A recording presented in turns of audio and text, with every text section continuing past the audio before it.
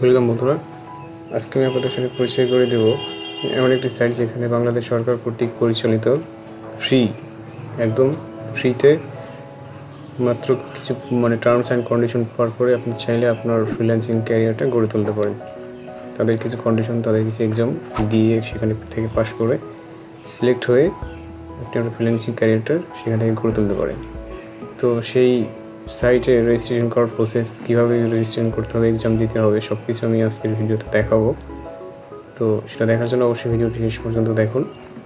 আর বাংলাদেশ সরকার কর্তৃক পরিচালিত আইসিটি ডিভিশনের সেই ওয়েবসাইটটি হলো যে iedp.ictd.gov.bd। তো লার্নিং অ্যান্ড আর্নিং একটা প্রজেক্ট, সেই প্রজেক্টের এটি একটি ওয়েবসাইট আর কি। এখান থেকে আপনারা চ্যানেল রেজিস্ট্রেশন করতে পারবেন। তো এই ওয়েবসাইটে প্রবেশ করার পরে এই ধরনের একটি ইন্টারফেস আসবে। এখানে বিভিন্ন ধরনের অপশন আছে: course registration, course module, class schedule, success story. তারপরে চাইলে এখান থেকে বিভিন্ন ধরনের সাকসেস স্টোরি দেখে নিতে পারেন। এখান থেকে এদের বিভিন্ন ব্যাচের স্টুডেন্টদের সাকসেস স্টোরিটা কেমন। তো যে দেখি ডিজিটাল মার্কেটিংয়ের ফার্স্ট ব্যাচের একটা সাকসেস স্টোরি দেখি। এখানে দেখেন fiverr.com থেকে, ফাইবার ফ্রিল্যান্সার থেকে $250 বিভিন্ন ধরনের আর কি দেওয়া আছে। এখানে এদের সাকসেস স্টোরি দেওয়া আছে। তো ডিজিটাল মার্কেটিং করে এই ধরনের আর্ন করছে, এটা দেখা যাচ্ছে। তো আমরা এখান থেকে আপনি চাইলে ক্লাস শিডিউল, এদের ক্লাস শিডিউল, কোর্স মডিউল সব কিছু দেখে নিতে পারবেন। তো এখানে কোর্স মডিউল, এদের এখন কয়টি কোর্স অ্যাক্টিভ আছে: digital marketing, graphic designing, web designing and development. এই 3টি কোর্স অ্যাক্টিভ আছে।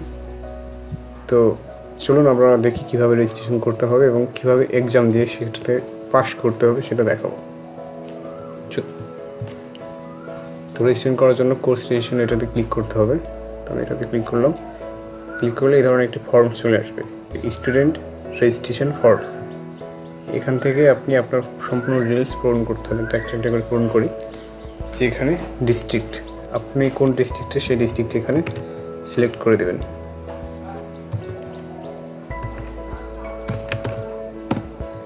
তারপরে কোর্স, আপনি কোন কোর্সে রেজিস্ট্রেশন করতে চান। তো আমি ওয়েব ডেভেলপমেন্ট কোর্সে রেজিস্ট্রেশন করতে চাই। তারপরে আপনার নাম, এখানে আপনার পুরো নামটি আপার কেসে দেওয়াটাই বেটার। তারপরে এখানে আপনার বাবার নাম,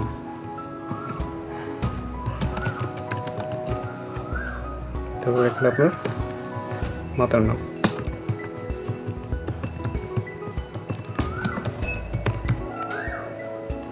তারপরে এই যে ডেট অফ বার্থ, এখানে ডেট অফ বার্থ সিলেক্ট করে দেবেন, ডে, মান্থ, ইয়ার।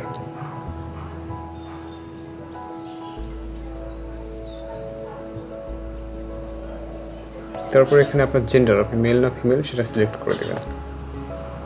আর এখানে একটা অপশন আছে যে ফিজিক্যালি হ্যান্ডিক্যাপড, শারীরিকভাবে বিকলাঙ্গ কিনা, এক কথায় প্রতিবন্ধী কিনা। যদি প্রতিবন্ধী হয়ে থাকেন তাহলে ইয়েস, আর নয়তো নো। এটাতে হয়তো বা কোটা থাকতে পারে আর কি প্রতিবন্ধীদের জন্য, এই জন্য স্পেশাল এটা দেওয়া হয়তো বা। তো আবার যেহেতু কোনো ধরনের প্রতিবন্ধকতা নেই সেহেতু নো দিয়ে দিলাম। তারপরে এখানে ইমেল অ্যাড্রেসটি দিয়ে দিতে হবে।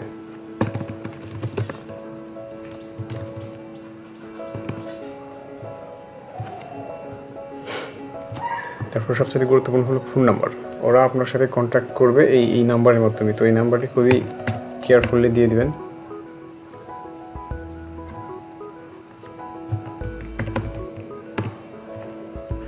নাম্বার দিয়ে দিলাম। তারপরে হচ্ছে এখানে আইডেন্টিফিকেশন টাইপ, আপনি কী দিয়ে আইডেন্টিফিকেশন করতে যাচ্ছেন সেটা এখানে সিলেক্ট করতে হবে। যদি আপনার ন্যাশনাল আইডি কার্ড থাকে তাহলে কোনো ঝামেলাই নেই।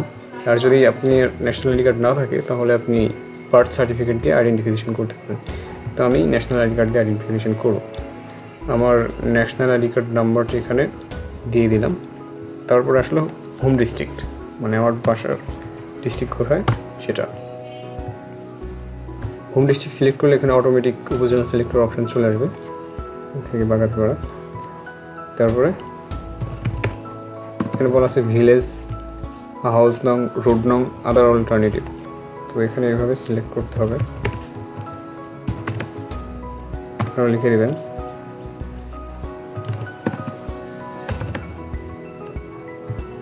Post office. এডুকেশনাল কোয়ালিফিকেশন, তো এই কোর্সটি অবশ্যই যারা এইচএসসি পাস করছে, তার মিনিমাম যোগ্যতা এইচএসসি পাস হতে হবে, তবে এই কোর্সটি ক্লেম করতে পারবে।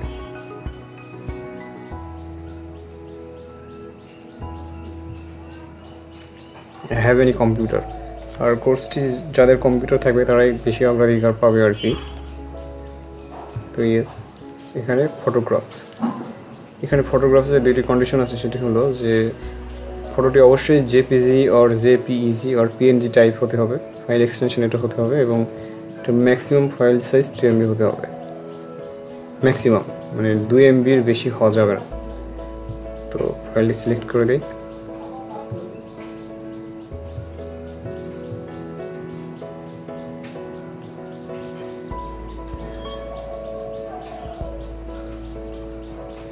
তারপরে সিগনেচার,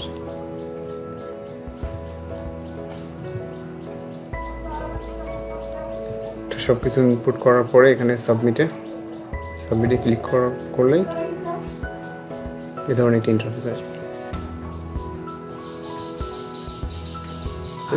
তো এখানে কিছু টার্মস অ্যান্ড কন্ডিশন আছে, ডান পাশে দেখুন যে please follow the exam policy, you can not refresh the page, if you refresh the page your exam will be cancelled, be careful while choosing the right answer.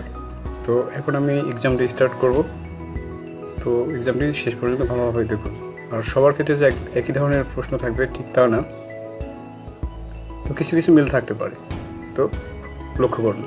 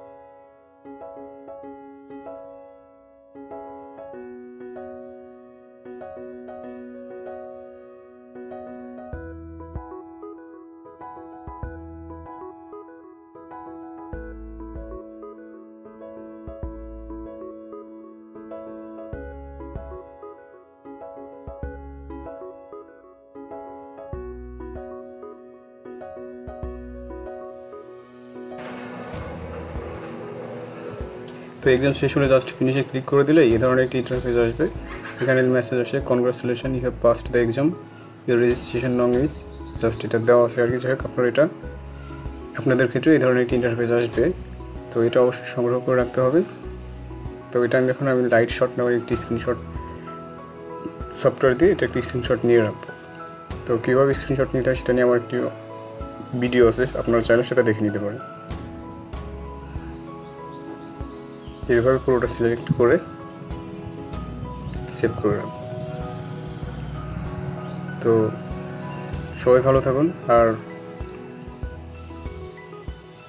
এটা শেষ হলে তারা অবশ্যই আপনার সাথে কন্ট্যাক্ট করবে আপনি পাস করলে। আর আপনারা অবশ্যই নিজের পছন্দ অনুযায়ী কোর্সটি সিলেক্ট করে ভর্তি হয়ে যান। তো সবাই ভালো থাকুন। আর ভিডিওটি ভালো লাগলে অবশ্যই সাবস্ক্রাইব করবেন।